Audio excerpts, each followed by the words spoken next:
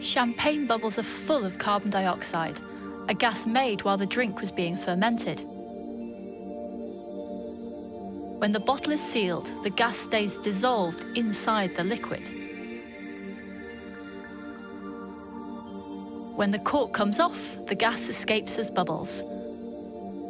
The glass they're in has a big influence on their journey. Gerard wanted to know how that process starts, how the bubble forms. What's this showing us?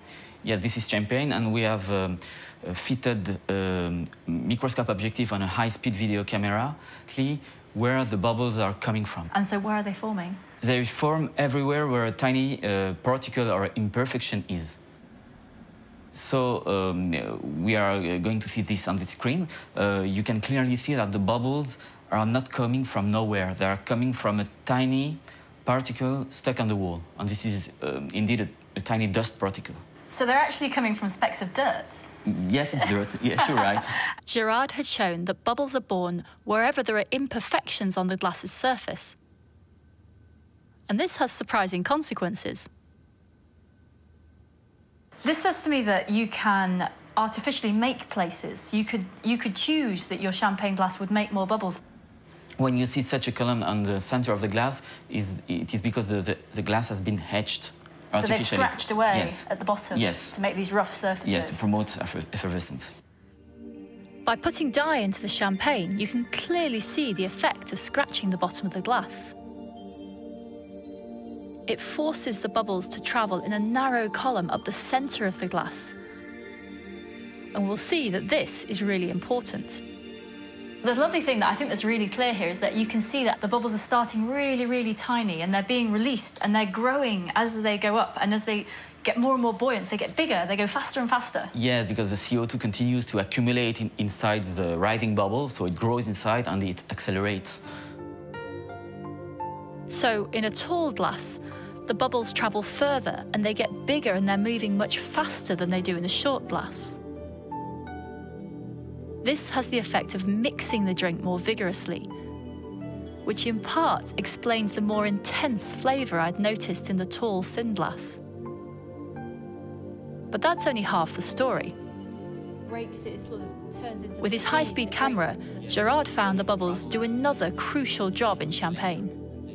So here we have a high-speed photograph of the champagne jet, which is ejected by the bubble, and we also have a high-speed film of the process. So this is just as the bubble is just at the surface, and it sits there for a little while, and then the sort of top of it breaks. Absolutely. And this is what happens then next. the bubble cavity collapses, and when it collapses, it can eject a tiny champagne jet up to several centimeters above the surface. Gerard now went one step further. He analysed the droplets being spat out by the bubbles. The molecules that carry the distinctive aromas of champagne were really concentrated in the droplets.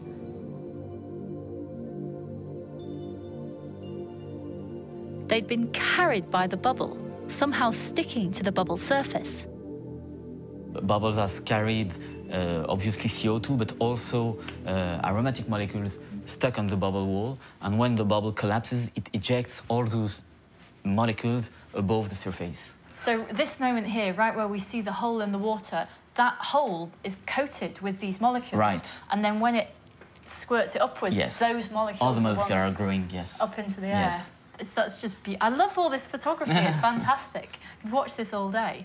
It's a very efficient way to transfer the champagne into the vapor phase so that you can feel it with your nose. What Gerard had found in the champagne is a property of bubbles that's really important. As we'll see, it's crucial to our oceans and our atmosphere. Bubbles have the ability to transport substances from within a liquid to its surface and beyond. But why? What's going on their surface, this mysterious place where gas and liquid touch, that means certain molecules stick to it? It's hard to show because these molecules are invisible. So I've come up with another example. And so what I've got down here is an experiment to show how bubbles can carry glitter. And glitter is like those aroma molecules here because it doesn't want to be underwater. If it can find a place where it's touching both the water and the air, it will stick there. Parts of these molecules are repelled by water, so they rush to the one place where there's no water, the surface of the bubble. So the way that this works is I'm just going to take lots and lots of photographs, and hopefully one or two of them at least will show the glitter sticking to the bubbles and being carried up to the surface. So let me set this going. So I'm going to push down on the plunger, which is going to send air down here and out through the funnel where the bubbles are.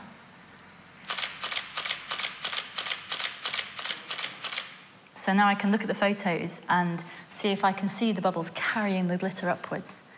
Okay, so here's one. This is really, really nice. There's a big whoosh of bubbles have all come out together, a cluster of them. And you can clearly see that the glitter is just stuck to the surface of the bubbles, and there's actually a little cloud of glitter at the bottom where bits have fallen off, and so they're leaving a trail of glitter behind them as well. So it's really obvious here that the bubbles are carrying glitter upwards.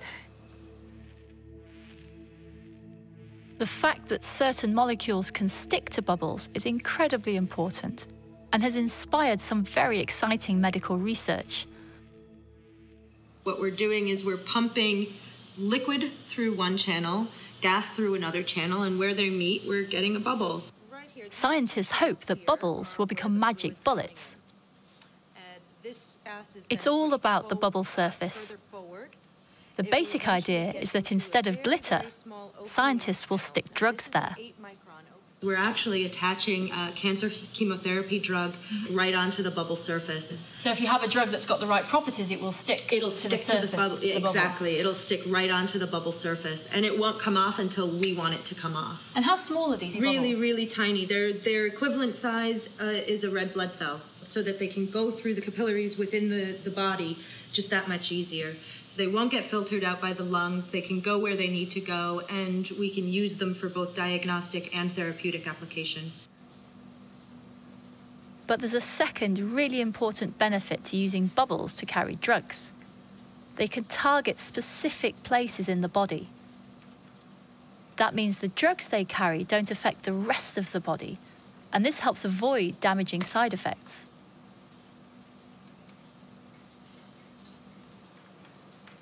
One really clever way of doing this is for the bubbles also to carry tiny particles of iron, so they can be directed by magnets.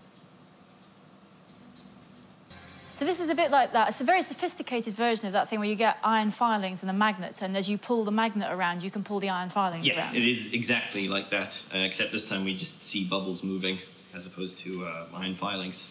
So you can see at the top, there's a brown layer. So it's brownish because it's like rust? Yes, basically. Rusty bubbles here. Rusty bubbles, all yeah. Right. But they're not bad for you in any way. And then if you bring a magnet nearby, you can actually see the cloud actually move down.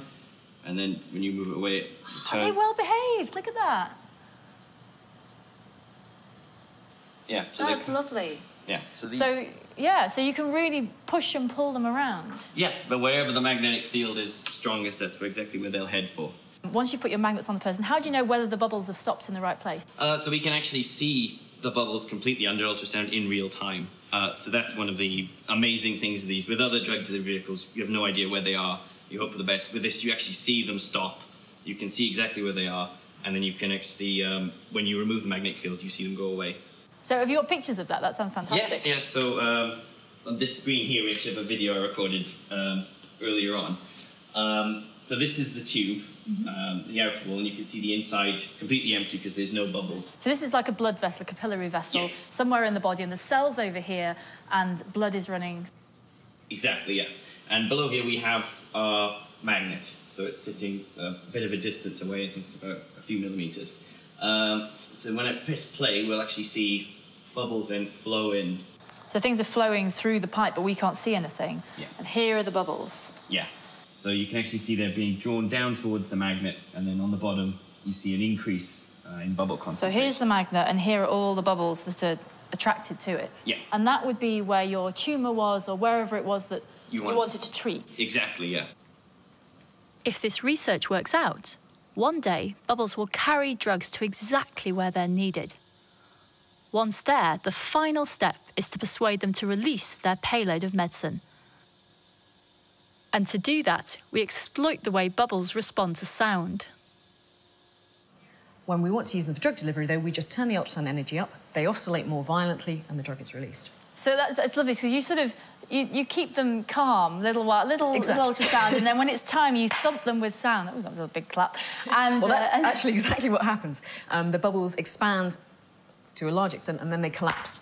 And it's the collapse that releases the drug and destroys the bubble. So you got a video of this collapse process? I do indeed. So these are images taken at a few million frames per second. Sound comes in, see the bubble expand, contract, and then break open and release its contents. That's great. So just like you might be injected in the arm with a vaccine or something, this is injecting the drug into the body. Fact, bubbles have been described as microsyringes because one of the interesting things about this jet is being emitted very, very fast, and it's sufficiently fast to actually puncture a cell membrane. So the cell doesn't have a choice about this? The cell doesn't really have a choice, no, provided the jet's in the right direction. The bubbles provide a fantastic way of encapsulating a drug, so the drug will have no action on the body until it's released. The bubbles keep it encapsulated. It's packaged, exactly. And more importantly, it's packaged in something that we can track, because we can track where the bubbles are flowing under ultrasound.